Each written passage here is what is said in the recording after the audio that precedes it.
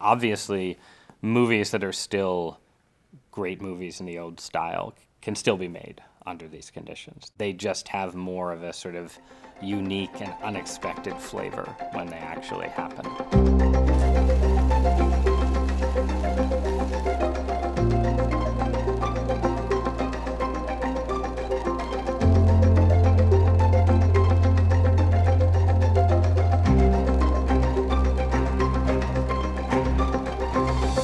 I'm Ross Douthat, your host for the Film and Culture series at the Athenaeum Center for Thought and Culture.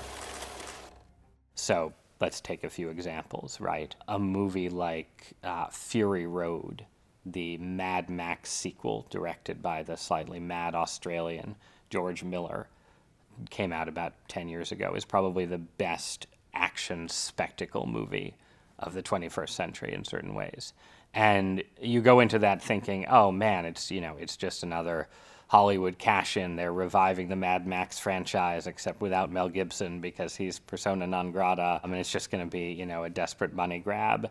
And instead, it's just this incredible, intense ride that is, everything that sort of the superhero movie kind of aspires to be. You're sort of pulled through this action spectacle, but it's done in a way where you can't even see the special effects happening, where it all seems to be really happening. And it's just sort of a vision, a post-apocalyptic vision that looks like nothing else in cinema at that particular moment, right? So that's sort of an example in the realm of spectacle.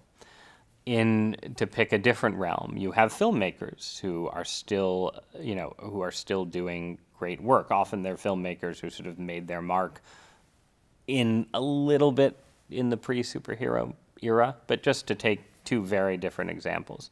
I think you could say that Wes Anderson and Quentin Tarantino continue to be really interesting directors, even under current conditions, with movies that find audiences and do well. I think that Tarantino's Once Upon a Time in Hollywood, if the Academy had any sense of what they're supposed to be doing, they would have given that movie Best Picture. It made over $100 million, I think, at the American box office.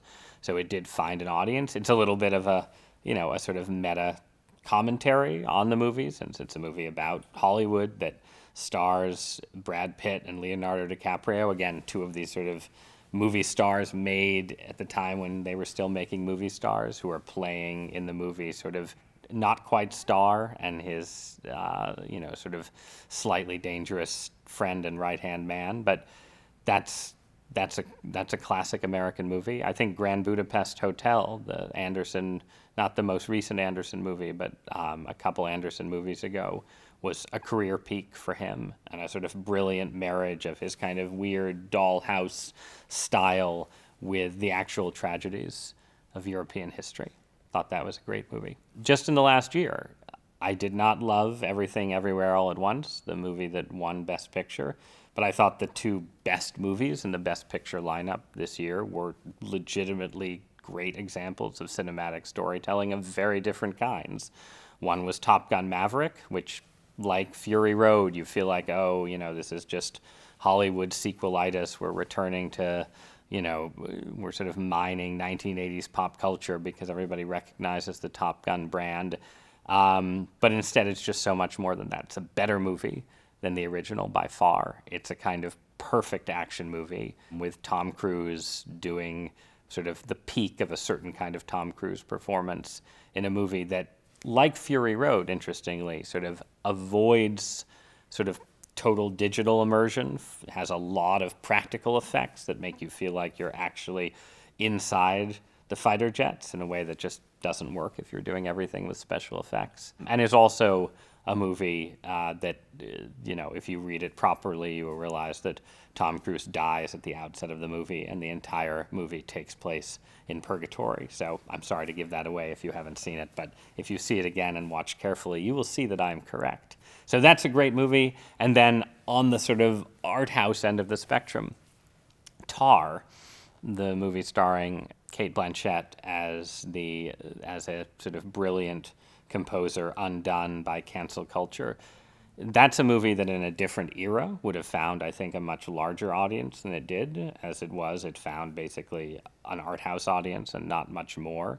And its director, Todd Field, made a couple of quite good movies some years ago, Little Children and especially In the Bedroom, and hadn't made a movie since. Again, in a different era, I think he would be working more.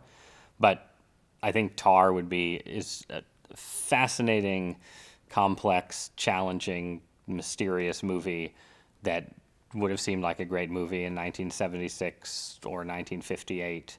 It doesn't just seem great by comparison to the competition.